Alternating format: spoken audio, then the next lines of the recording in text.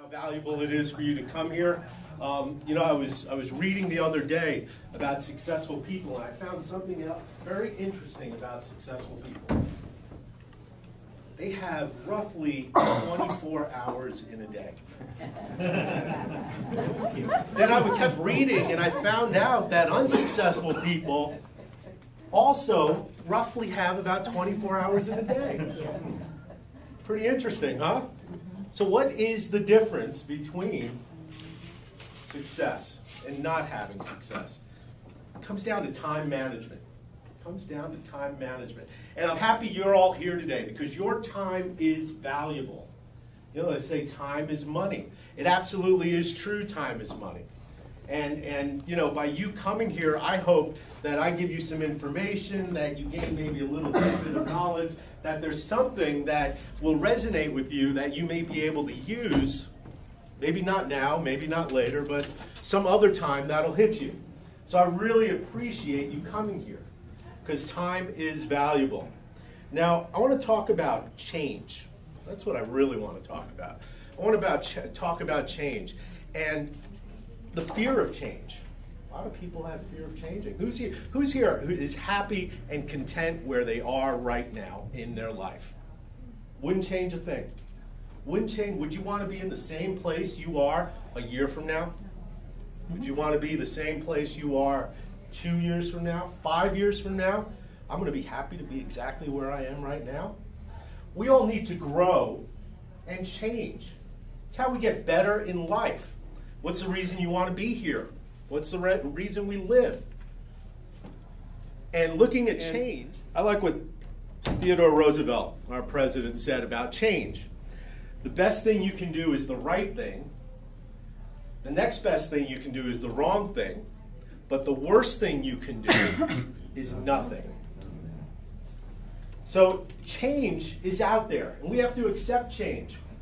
And if we don't accept change, it may be the change you don't want to see. I just read Jack Welch's book, and he talked about control your own destiny or someone else will. What would you rather have? Would you rather have control in your own life? Changing the way you want to go? Or have someone else? We get pushed and prodded every day by change. And we have to accept change.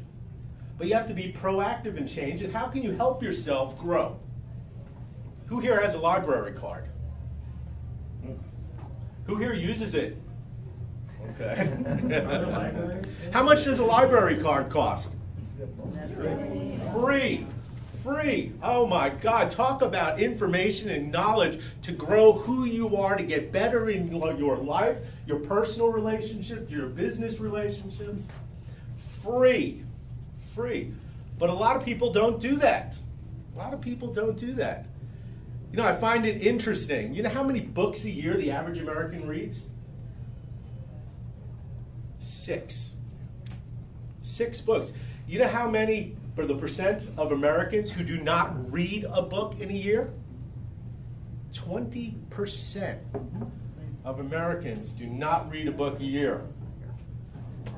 How about exercise? What's the average weekly exercise of an American in a year? 2 hours, 2 hours a week. 2 hours a week. How about daily TV consumption? 4 hours a day. 6 hours a day. If you're watching Oprah. Over 65, it's 9 hours a day of TV. There is a lot of time for us to take control. There are things that we can do to take control. But I want to make this interactive. The reason I like doing these is that I'm able to get information from all of you. Because you're all experts in your business. You all have seen changes. And how you deal with the change is important. And I'm going to give you a quick example of myself. You know, part of me is in the insurance industry. And a little over 3 years ago, healthcare reform.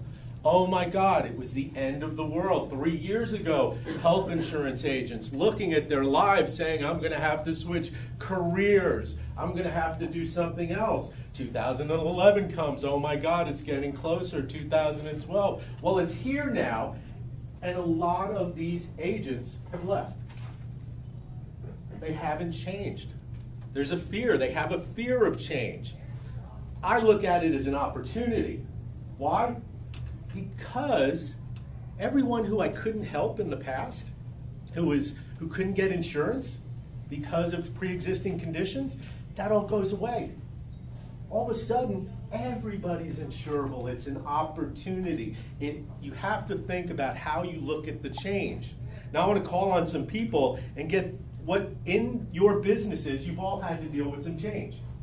And I want to see how effective you have been and the changes that have gone on in your business and what you have done to change. And also, if I cut you off, don't take offense to it, because I want to get as many people as I can. So I'm going to try to facilitate this. So Bob, you get up, you get 20 seconds to tell us. In a post-retirement career. I was in manufacturing, telecom, video conferencing, and I saw Skype coming. Couldn't stand retirement. I made it through 3 weeks. And I decided I wanted to do something that was different. And my motto has always been morph or die. So what I did is I said, hey, at my age, I'm going to try something that never did before. I did face-to-face selling, and it worked. So that's my change. I used to own a truck with a straight six. Yep. You could fit 4 people in that hood, that Working at the same engine time. compartment. But now, forget it. You can't. What changes have you and Well, you've adapted? first one is coming here. When I met Randall, I was kind of stuck in my own environment. Met Randall. Actually, I've hired you guys to do the training that I used to be able to do. But now, since I'm shaking hands and kissing babies with my customers all the time, I can't train my own people right in front of me.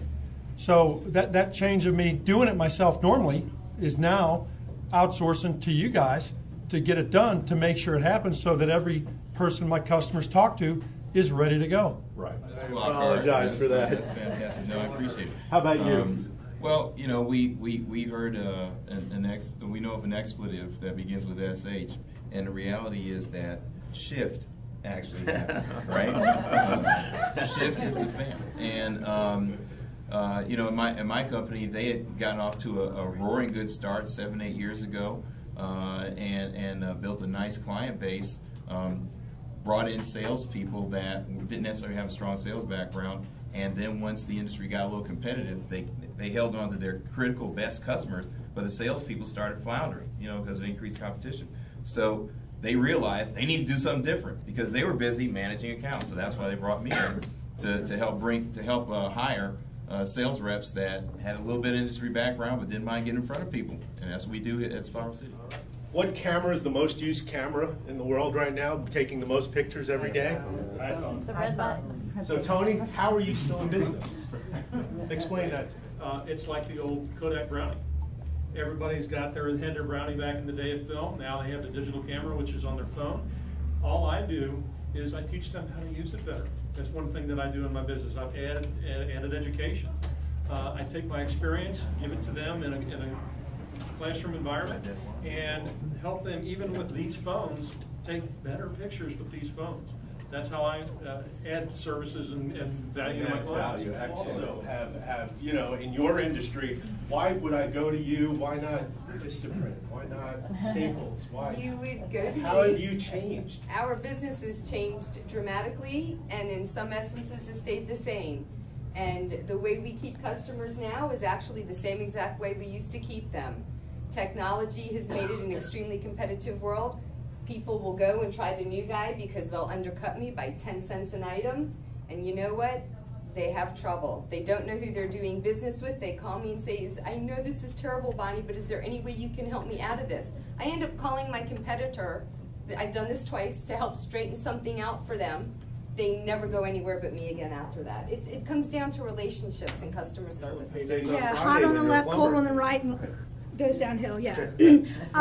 We changed a lot because we're constantly being inundated with federal regulations, state regulations, and our code is constantly changing. So what we do is we stay up with our manufacturers of products. We go to all their training classes. We, one of our big hot water, we go to Asheville City in Tennessee twice a year for training. And we read. All my guys, everybody that works for me gets the trade magazines. They're free and they're supposed to read it. And then we talk about articles constantly. So there's always training and. Excellent, updating the education. I didn't start banking until my late 40s, and it was a whole new career for me. And basically what I learned is everything I've done wrong in my entire life when it came to money. So what I've learned is people don't know what they don't know. And I am passionate about teaching them. I have a lot of life experience, a lot of things, family things, traumas, but I also listen to all my clients and what they've been through and what are those solutions, which makes me a really good banker, because I'm able to help you with life decisions. Change happens to all of us. I want to be proactive in my life, in my business, in my personal relationships, with my diet, with exercising, with everything. And how do you do that? Educate yourself. Turn the TV off for an hour. Go take the walk around the block. Eat healthy foods. Don't stop at McDonald's to grab a quick bite. It's the simple things in life. I love what Jim Rohn says. Imagine if an apple a day is all it took. Thank you very much for your time.